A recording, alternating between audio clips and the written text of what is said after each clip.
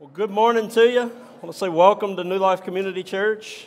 My name is Kyle. I serve as the lead pastor here, and grateful that you've chosen to worship with us today. If you're a member here, we're happy to see you. If you have your Bible, would you turn to John chapter 3? Should be no surprise now where we'll be at. We'll be in John 3 today and for the next several weeks, but today we'll be examining together verse 3. We started a series a few weeks ago called The Law and the Gospel, and the point of the series is to expose the law as unable to save us, to highlight the good news of Christ Jesus as the only way to salvation, and this idea that you must be born again. When we say the law is unable to save, we don't mean that the law is not good. The law is good. But you following the law perfectly will not result in salvation, nor could you follow the law perfectly anyway. And so you must be born again. And that's what we've been looking at with Nicodemus here, is that he, like every other person, as we'll see today, must be born again. And so we'll get into that today. I'm going to ask that you stand again, if you're able, for the reading of God's Word. We're going to read verses 1 through 3 of John 3 today. John 3, verse 1. Now there was a man of the Pharisees named Nicodemus, a ruler of the Jews. This man came to Jesus by night and said to him, Rabbi, we know that you are a teacher come from God, for no one can do these signs that you do unless God is with him. Jesus answered him, Truly, truly, I say to you, unless one is born again, he cannot see the kingdom of God. Let me pray for us. Heavenly Father, we thank you for your word. We thank you for the kindness of revelation that we have in your word, our triune God revealing himself to us. And so, Father, we come to you with that in mind. We want to know you. We want to know your Son. We want you to work in our hearts and minds by the power of your Spirit today. And so we ask, Lord, for that. We ask you to enlighten us, to illuminate the passage for us today, that we would know you. Lord, we praise you for your word, for your written word, and we ask that you be with us now. It's in Christ's name we pray. Amen. You may be seated. But the thing that I want to lay before you today, if you're taking notes, you can write this down. What Jesus has just said is shocking. It's a shocking statement. And the thing that I think this passage reveals is that the shocking news of the new birth reveals to us the saving news of new life in Christ. Reveals to us the saving news of new life in Christ. Have you ever received shocking news? You ever gotten that phone call with a report on the other end that rocks you to your core? The kind of news that causes your world to spin in a moment. Maybe it's the kind of news that etches a day and a time into your mind forever. You'll always remember that moment when that phone call or when that news broke or when that thing happened to you. I can remember where I was when I got the call that my dad had had a heart attack a little over a decade ago now, but maybe one incident that we can remember together would be that it's impacted us like this would be the terror attacks of 9/11. Most of us can easily recall, and we do so yearly, where we were in that moment, what we were doing. Nicodemus would have felt rocked as Jesus exclaims to him, unless one is born again, he cannot see the kingdom of God. That statement pierced, no doubt, it pierced Nicodemus. Much of God's word is meant to pierce us. God describes his word in this way as an object that pierces us to the very depths of our soul, exposing who we are, what we are, for what it really is, for what we really are. And that would have happened to Nicodemus in this moment. Nicodemus no doubt thought he had a secure status with God due to his religious pedigree. We've talked about it already. Nicodemus is a Pharisee. He's a member of the Sanhedrin even, which is the ruling body of the nation of Israel. He was called, Jesus calls him here in verse 10 in this passage. He asked him, "Are you the teacher of Israel, and yet you do not know these things?" It was the teacher of Israel, which came with another set of certain pedigree. Nicodemus probably thought something was missing. I think this is why he comes to him. We established this a couple of weeks ago. This is why he comes to him in the cover of dark. This is why he comes asking Jesus questions in a manner where he won't be seen, where his reputation won't be exposed or ruined, rather. And so he knows something's missing, but there's no way he would have ever imagined a chasm like the one Christ just revealed to him. Unless you are born again, you cannot see the kingdom of God. Now, it's possible that Nicodemus was curious about Jesus' identity. He is in Jerusalem. It's just after Passover. There would have been many thoughts in the mind of Nicodemus about the Messiah, about him coming to rule the earth. And so maybe he comes wanting to know, in what way is he from God? Because he's already said, we know that you're from God, but in what way? Are you a prophet? Are you a forerunner to the Messiah? Maybe he's wanting to know, are you the Messiah? Are you going to establish your rule and reign on the earth now or soon? Knowing what is in the heart of man, though, Jesus cuts to the heart of the matter. If you remember at the end of chapter 2, it says that Jesus did not entrust himself to some of the ones who had believed in his name because he knew man. He knew what was in the heart of man. And so he cuts to the heart of the matter. He looks at Nicodemus square in the eyes, and with laser-like focus, he speaks directly to him, and he says, unless you are born again, you will not see the kingdom of God. Jesus exposes Nicodemus. He exposes all his religious efforts. He exposes all of his religious strivings, all of his religious achievements. This great teacher knew nothing about what it takes to enter the kingdom of God. This great teacher would have thought he was seeing in some way the kingdom of God, and Jesus says, you do not see the kingdom of God. His whole life to this point has not gained him anything in God's kingdom, and yet Nicodemus can't see that. He doesn't understand that yet. What Christ is saying is that Nicodemus must start over. He must begin again. He must be born again. And the shocking news of the new birth applies to you also. You too must start over. You also are not good enough by your religious pedigree to see the kingdom of God. You also, if you're an unbeliever, will not see the kingdom of God unless you are born again. And so you must be born again, otherwise you will miss the kingdom altogether. And so the shocking news, again, of the new birth, this idea of a new birth, you must be born again, it shocks because it's meant to reveal.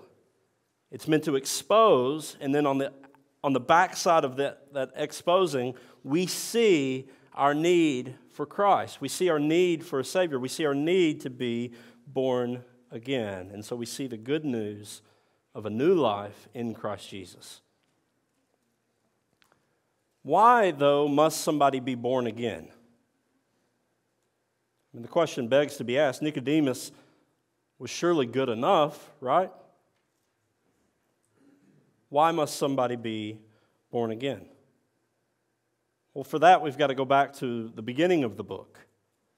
And what we read in Genesis is that when God created mankind, that He created them in His image and likeness, and we know that in that moment, there in Genesis 1 and 2, before the fall in Genesis 3, we know that in that moment, in those days, this man and woman were perfect.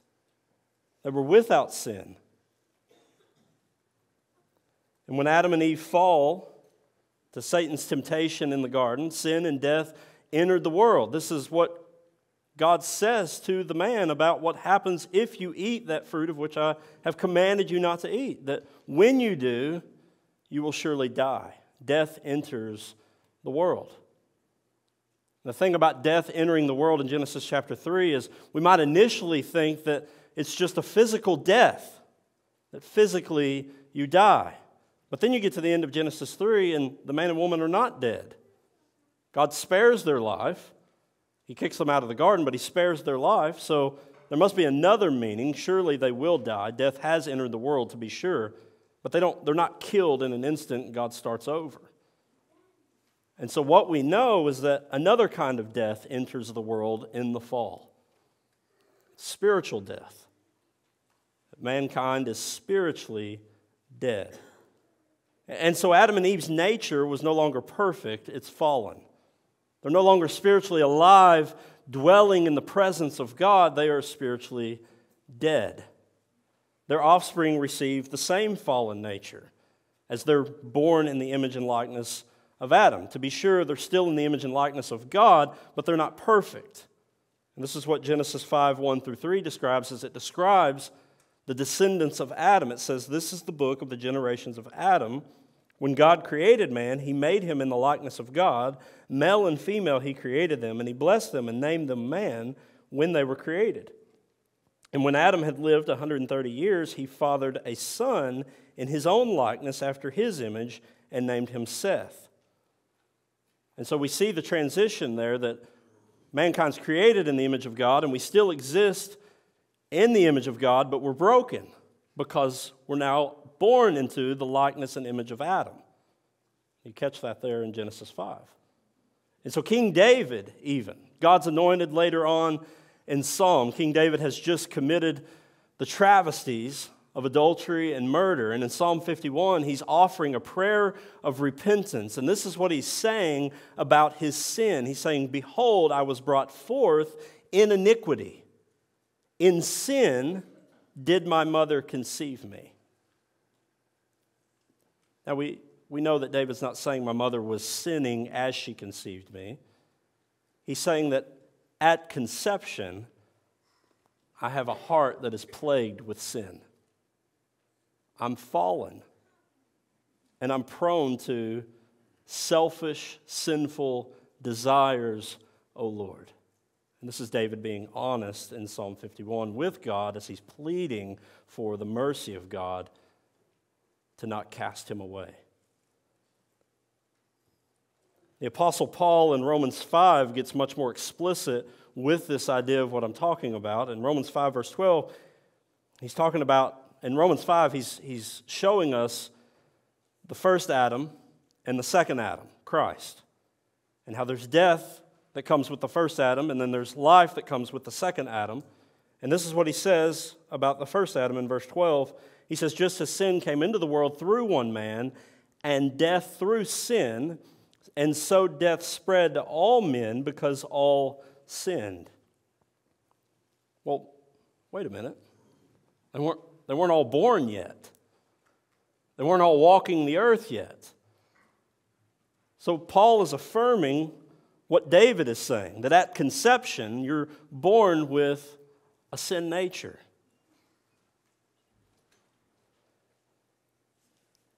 In verse 18 of chapter 5, he says it again. One trespass led to condemnation for all men. One trespass led to condemnation for all men. Adam's sin led to condemnation for all. In Romans 3:10, just a couple of chapters before those, Paul's writing, but he's quoting the prophet here. He says, as it is written, none is righteous, no, not one. No one understands. No one seeks for God. All have turned aside together. They have become worthless. No one does good, not even one. And so by your first birth, you are sinful. By your conception, you are sinful. There's an idea out there that exists that an age of accountability happens for a child. And that age of accountability is varies, it seems, depending on who you talk to.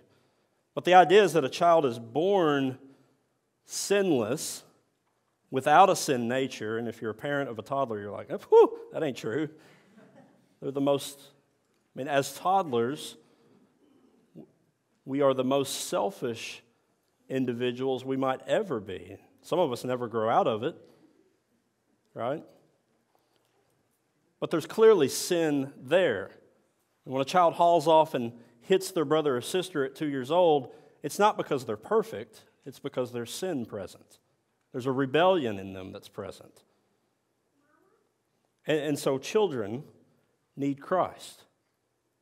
Children need the salvation of the Lord. Amen? If not, then maybe Christians shouldn't stand against abortion so ferociously. Because really we would be saving a ton of children by not allowing them to experience sin. But we know that abortion is wrong because murder is wrong. Amen? And so we stand against abortion because it's good and right to stand against abortion. And so we've got to follow our theology to the end there and make sure we're consistent. I think the picture is probably mostly clear for you, but if you'll consider what happens when you read Ephesians 2, 1 through 3 in the present tense rather than the past tense as Paul wrote it, because Paul's writing to the church at Ephesus, so he's writing to a gathering of people who have been saved. But if you read 2, 1 through 3 as though you've not yet been saved, this is how you would read it. Paul would be saying this, and you are dead in the trespasses and sins in which you walk. Following the course of this world, following the prince of the power of the air, the spirit that is at work in the sons of disobedience, among whom we all live in the passions of our flesh, carrying out the desires of the body and the mind, and are by nature children of wrath like the rest of mankind. And that's how Paul describes Christians pre-conversion. Pre-salvation, pre-regeneration, pre-being born again. He describes them as dead in their trespasses and sins. Now they're walking, so they're alive. He doesn't mean they're literally dead. He means they're what? Spiritually dead. They're spiritually dead. It's been said, I don't know who coined the phrase, but I think the phrase is good. It's been said that the heart of the human problem is the problem of the human heart. This is true. You look into our world today, you don't have to look into your world, but we'll use that. You look into the news today, the problem in our world is the problem of the human heart. We need salvation. We need a revival. You look into your own life, and the problems that you have, the problems that you're going through, are either because of your own heart, you're trying to establish your own kingdom, do your own things, or it's inflicted upon you by someone who is doing that, trying to establish their own kingdom, do their own thing, and so they're inflicting harm in that way. The heart of the human problem is the problem of the human heart. We know that this is true from the Scriptures. It's one of the things that we go over as I do premarital counseling with couples. As we think about conflict resolution in our marriages, conflict comes from, in a marriage, it comes from one person in the marriage saying, I'm building my kingdom. I'm establishing my own kingdom here, and you're in the way of that. And so you end up in conflict. You did this to me, and that imposed upon the walls that I built around my kingdom. And so now we're at conflict with one another. When a husband and wife do not work together to build the kingdom of Christ, they're in danger of establishing their own kingdoms and therefore having a lot of marital conflict. Amen? And so by your first birth, your physical birth, you stand condemned before God by your sin nature. You stand condemned by the sins that you've committed, the sins that you will commit, and you are sentenced to death. That's what Romans 6:23 says. It's for the wages, the payment of sin is death. And so you must be born again. You must be born again. When Jesus says to Nicodemus, unless you are born again, you cannot see the kingdom of God, he's telling him, you must be born again, Nicodemus. Now, the interesting about this is Nicodemus doesn't raise that question, does he? He just says, hey, Rabbi, teacher, we know that you must be from God because no one can do these things unless God is with him. And Jesus says, unless one is born again, he cannot see the kingdom of God. Because Jesus knows the heart of the man. The man thinks, hey, he called them signs, so he knows they point to something different. He doesn't call them miracles. We covered that last week. He calls them signs, and so he knows these are meant to show some spiritual truth, and so he comes looking for the answer to the signs. What are these signs showing? And Jesus says, you will not see those things unless you are born again.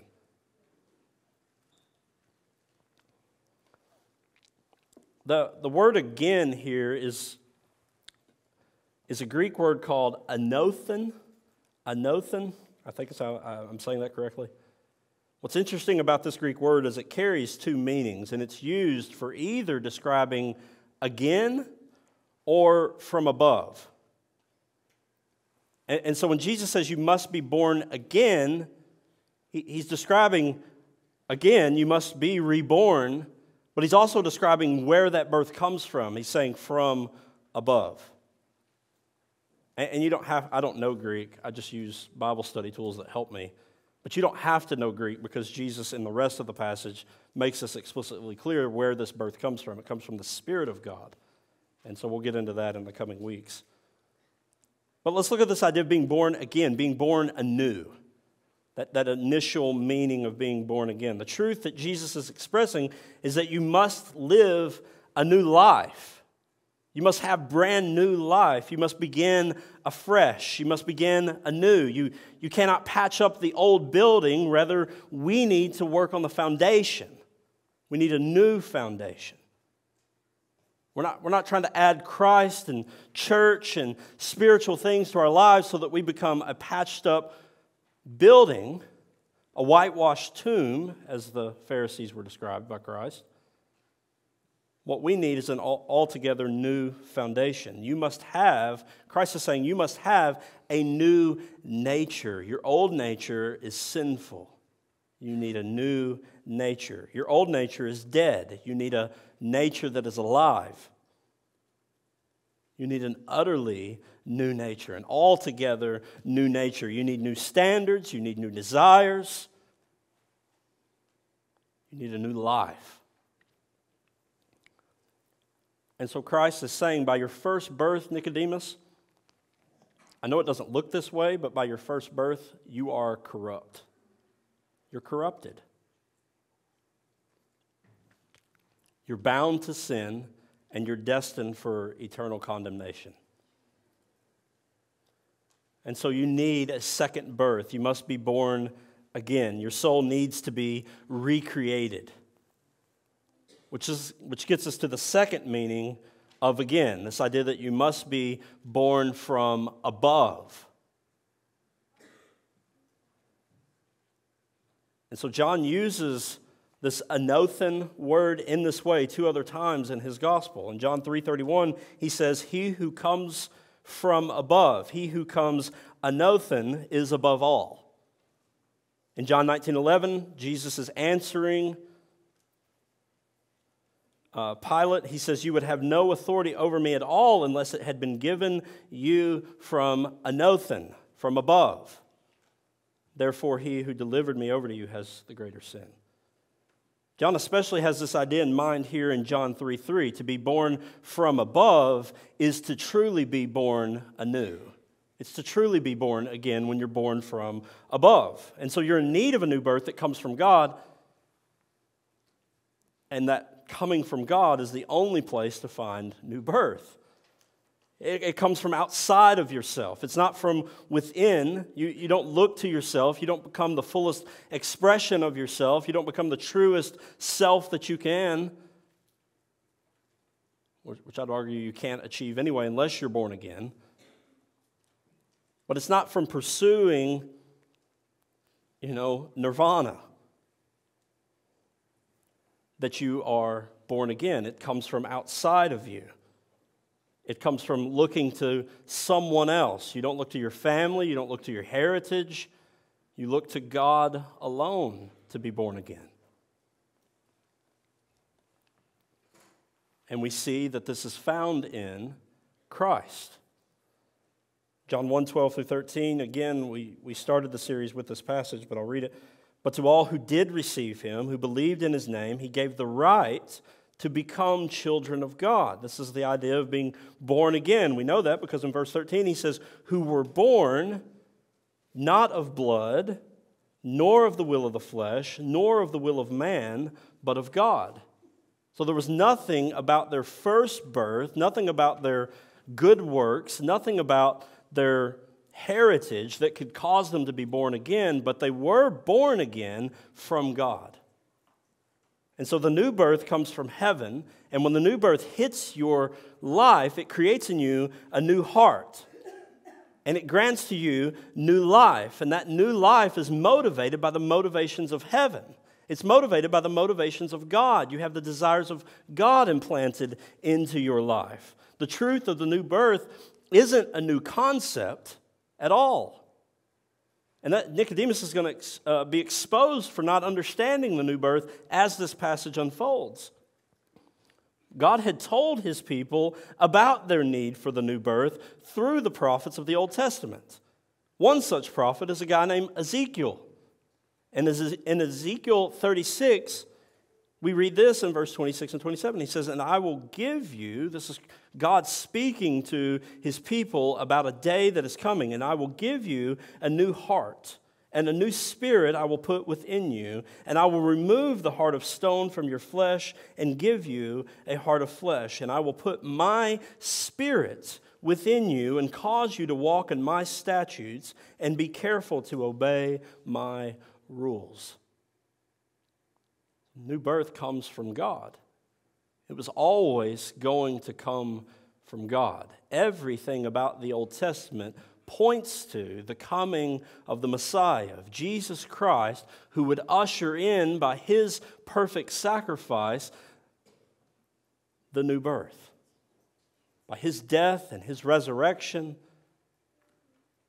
we would now have the opportunity to have the Spirit of God dwell in us. That's what the amazing event of Pentecost is describing. The Spirit of God coming to dwell in man. And so what happens when God gives you a new heart? When God says, I'm going to take your old heart of stone, I'm going to give you a heart of flesh, what's happening in that moment? What's the result of that? What happens when God says, I'm going to give you a new spirit? I'm going to put my spirit in you. This is the new birth. And so what happens in the new birth? Now, I've laid out at the beginning of this series and kind of mentioned him throughout, but Dr. Stephen Lawson wrote a book on this subject. And here's what he talks about the new birth. 5 things that the new birth does in your life. In the new birth, you get a new heart. And the first thing we see is that you get a new heart to love God. You get a new heart to love God. Once you were not a lover of God, and now in the new birth, you receive a new heart and you are a lover of God. Once you put all sorts of things above God. Once you had many gods, including yourself, and now you have one God and you put nothing above him. The new birth is the result of receiving a new heart. It instills in you a new love for God, a real love for God, a genuine love for God. This exchanged heart possesses new desires for the kingdom of God. It throbs with new affections for the truth of God, and it beats in sync with God. Now we love what God loves, and we reject what He rejects. And in a similar way, we do not love what we once we love what we once rejected, and we reject what we once loved. We've been transformed by this new heart, and our new heart longs for God. We love Him. As the psalmist says, as a deer pants for the water, O my soul will thirst for you, O God. If you don't have a thirsting for God, you need to ask yourself, have I truly been born again? The second thing Lawson points out is you get a new mind to think right thoughts about God and His works. Again, once we thought wrong things about God. Maybe you were a scoffer, a mocker of God and His people. When you have a new birth from above, you now have the ability to think rightly about God and His work. Ephesians 4:22 through 24 talks about this idea of sanctification. It says to put off your old self, which belongs to your former manner of life and is corrupt through deceitful desires, and to be renewed in the spirit of your minds, and to put on the new self, created after the likeness of God in true righteousness and holiness. The new birth gives us an entirely new mindset. And we see life as God sees it. We're happy to let go of the former manner of life so that we can take on God's manner for life. We're able to see with a new understanding what God says in His Word. We see how His truth relates to our life, and we put it on happily, joyfully. We recognize, again, as the psalmist says in Psalm 16, that He has made known to us the path of life, and at His right hand are pleasures forevermore. The third thing we get with a new heart is we get a new heart to believe God's word. The new heart accepts 2 Timothy 3:16, which says that all Scripture is breathed out by God and profitable for teaching and for reproof and for correction and for training in righteousness. And verse 17 says that the man of God may be fully mature or complete, lacking nothing. And so we have a new desire, a new heart toward His Word. We believe God's Word, and it transforms us. Again, Psalm 119, David says there, well, it's not confirmed it's David, I believe it's David. He says that I've hidden your word in my heart that I might not sin against you. He says there about God's word that it is sweeter than drops of honey. It's to be more desirable than silver and gold. You see the transformation of a heart towards the word of God when somebody is born again. They're no longer a skeptic of the word, they're believers of the word. They don't doubt its validity, its truthfulness. They don't doubt its inspiration. They don't doubt its infallibility. They don't doubt any of those things. Instead, they humbly submit themselves to the word of God. Because in it is life. In it is all things necessary for godliness and salvation. In it is the answer to every problem. In it is wisdom for every situation. And so they humbly come to it. A new birth gives you a new heart full of praise for God. So once you were negative towards the Lord, once you didn't love the Lord at all, once you may have talked bad about the Lord, but now you bring praise to God. Once we were self-absorbed and we praised ourselves and we thought only of ourselves, and now we've stopped gazing at our own belly buttons and we're looking to the Lord. We're staring at Him. We're walking towards Him. We're moving His direction. And praise for God, which used to be a struggle for us, somebody would praise the Lord for something, we'd kind of wince about that, like, come on. Does God really care about that? Was He really involved in that? I mean, looks like that was just simply the doctors doing something to me. You wince at God. You wince at the idea of God being involved in life. And now, praise for God freely flows from your tongue. blessing instead of cursing are on your lips.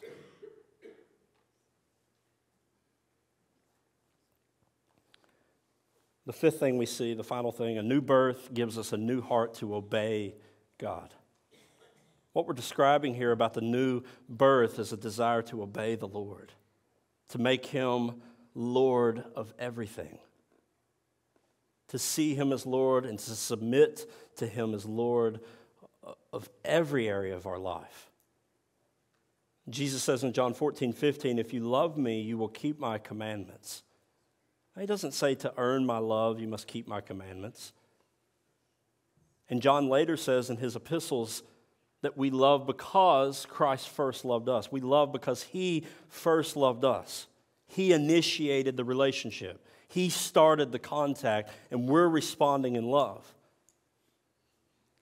If you had a good father growing up, you loved to obey his commands. Maybe not all of them, but it brought you joy if you had a good father growing up to obey his commands. If you had a bad father growing up, then this idea of loving someone by obeying their commands might be a real struggle for you. But when you know that the Father is perfect and He's good and He's holy and righteous and He never means anything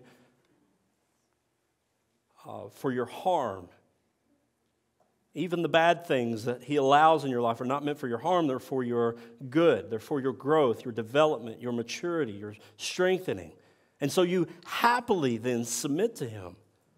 I love the Lord because He saved me from my sins. I was once dead in my trespasses and sins, and now I'm alive in Christ Jesus because of the work of God in my life. I'll give Him everything. There's not an area of my life that I will not submit to His rule and reign. That doesn't mean I haven't struggled to submit to His rule and reign in areas of my life. I absolutely have, and I'm sure I will still. But it's not my deepest desire. My deepest desire is to submit to God in every way. This is evidence of a new life in Christ, of a new birth. The new birth takes us off of our old path. It puts us on an entirely new path of obedience to God. The world is behind you and heaven is before you. And it's your central focus. As you can see, being born again then utterly transforms your life. You are literally turned into a new creation in Christ Jesus. 2 Corinthians 5:17 says, therefore, if anyone is in Christ, he is a new creation. The old has passed away. Behold, that means to take hold of with your eyes and don't let go. The new has come. Behold, the new has come. If you are born again, you are now alive in Christ.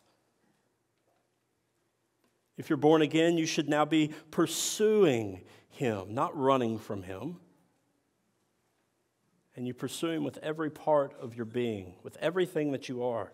Again, the shocking news of your need for new birth reveals the saving news of salvation in Christ Jesus. And so I ask, have you been born again? Have you been born from above? Have you been born anew? Have you received Christ and so received new life in Him?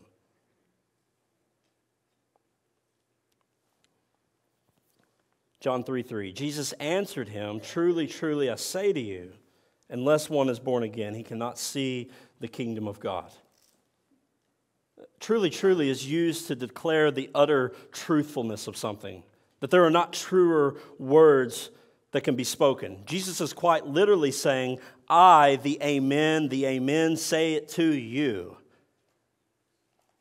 He's saying, I, the faithful and true witness, say this to you. Nicodemus, you can take this statement to the bank that there is nothing more true. This is the truest of true, and it's been declared to you by the Son of God, that you must be born again, or you will not see the kingdom of God. The Greek words here, the phrase cannot see, reveals a lack of power to perceive something by sight. It means you lack the power. Not that you're blind physically, but that there's a otherworldly power, a supernatural power, which must be present in you to see the kingdom of God. And so this coincides with this idea of being born from above. When you're born from above, you have an otherworldly power. Amen? You've been supernaturally transformed. The Spirit of God is now inside of you, and He's granted to you new life. And so in that power, you can see the kingdom of God. But if you've not been born from above, you cannot see the kingdom of God. This means that the kingdom of God excludes all of those who are unregenerate. There's not a heaven for the unsaved.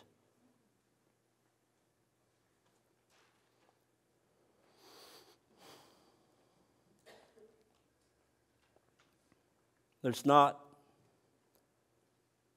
a limbo for them to rest in once they pass.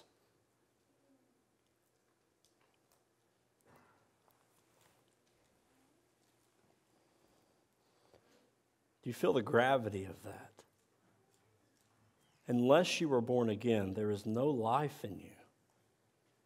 And there will be no life for you in eternity. You will stand forever condemned. And so we don't beat our chest as those who have been born again, gloating that we have new life. We feel the gravity of this statement. And it ought to motivate us to share the good news of Jesus Christ with everyone that we come into contact with.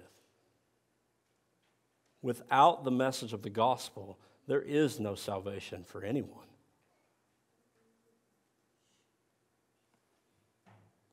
God has commissioned you, minister of reconciliation, ambassador for Christ. God has commissioned you to be an evangelist, to share the good news with your children, with your spouse, with your neighbors, your students, your coworkers, the guy who washes your car, the person you're standing next to in the aisle at the grocery store, and wherever you have an opportunity. God has given you a dinner table in your home, not just so your family can gather, but so that you can practice hospitality with unbelievers. To invite them in. Be able to share the good news of Christ with them.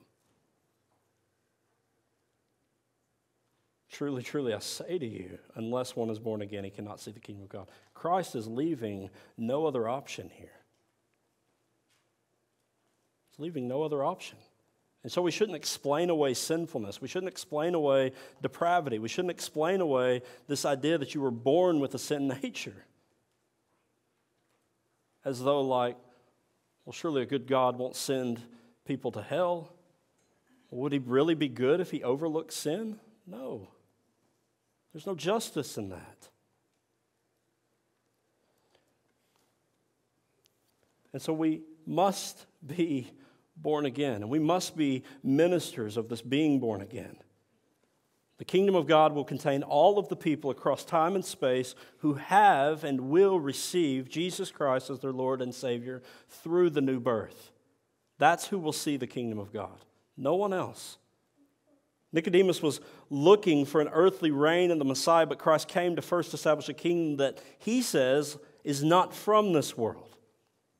And one day, when he splits the heavens open and he descends in his return, the second coming of our Savior, when he does that, he'll establish his kingdom in the new heavens and the new earth, but it'll be too late for unbelievers.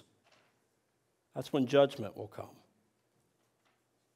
And so that's what Jesus says again to Pilate.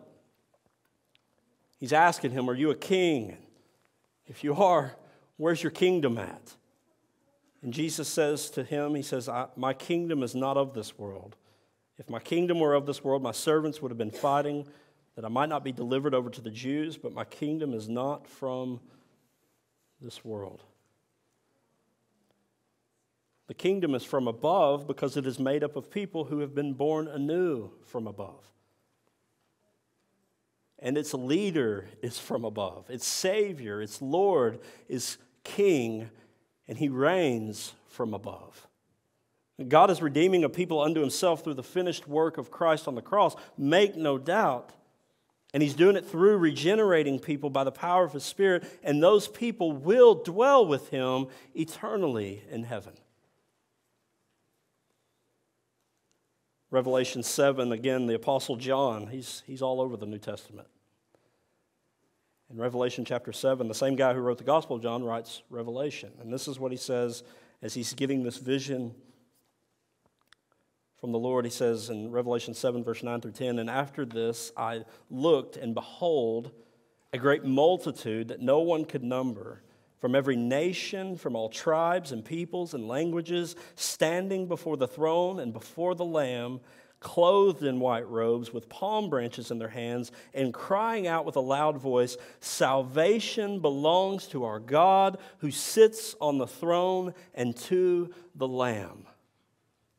Amen. Brothers and sisters, this is the hope of the new heaven and new earth. And you may not see it yet. You may not see it yet. But hold on. The day of Christ is approaching. And for now you live as sojourners in this land. Your gaze is to be fixed on the hills of Zion as you go through this life. And the day when all is made right because Jesus Christ comes into view, that day is coming. It's coming. The only way you can see the kingdom of God, partially for now and in full later on, is if you have been born again. This is the only way. Jesus says in John 14, that I am the way, the truth, and the life. No one comes to the Father except through me. And so I ask again, have you been born again? And maybe you're kind of in that place of, man, I don't know.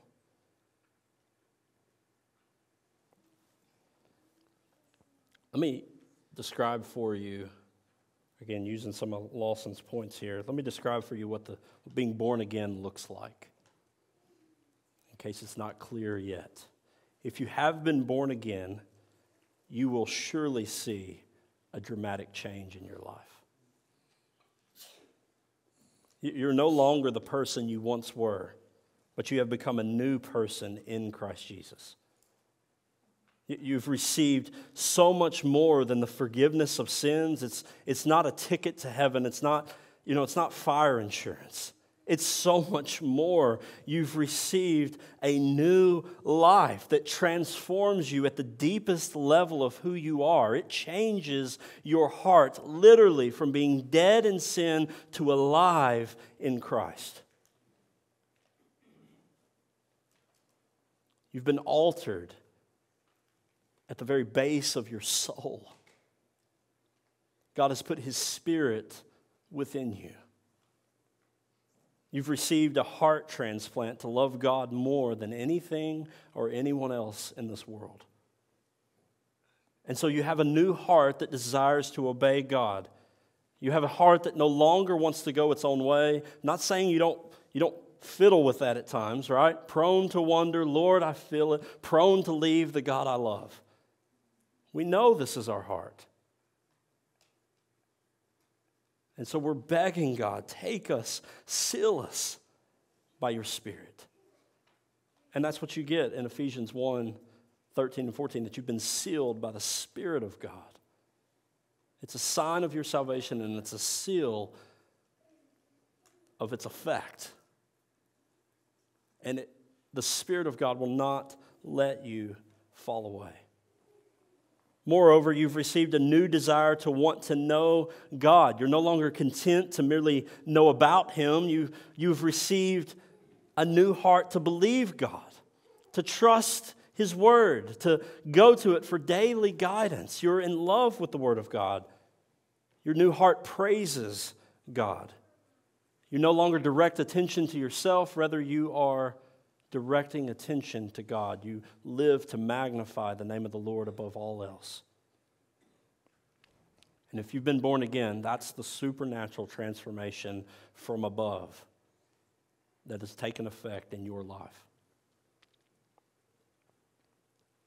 Let me pray for you. Would you stand to your feet this morning? Heavenly Father, we love you. We thank you, Lord, for your kindness and in saving us, your kindness in granting to us salvation. Father, I do pray for anyone in here who has not experienced this new birth from above. Maybe they've adapted to the Christian life. Maybe they've taken on some of the moral effects of it. And so their God is moralism. Their God is not Christ. Father, I pray that you would reveal that to them. Remove the blinders from their eyes that they might see Christ today.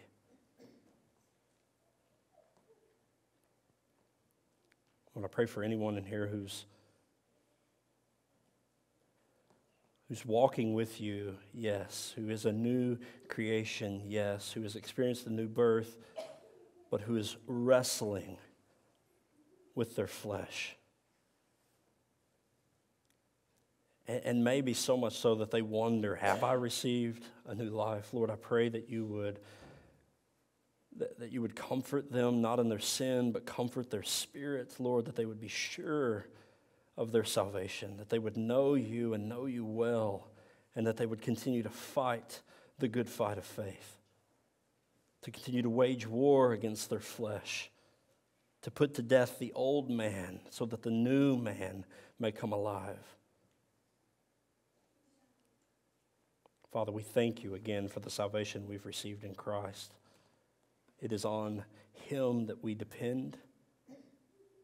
And we thank you that Hebrews 7 tells us he is able to save to the uttermost all of those who draw near to you through him. Lord, help us to do that. It's in Christ's name I pray. Amen.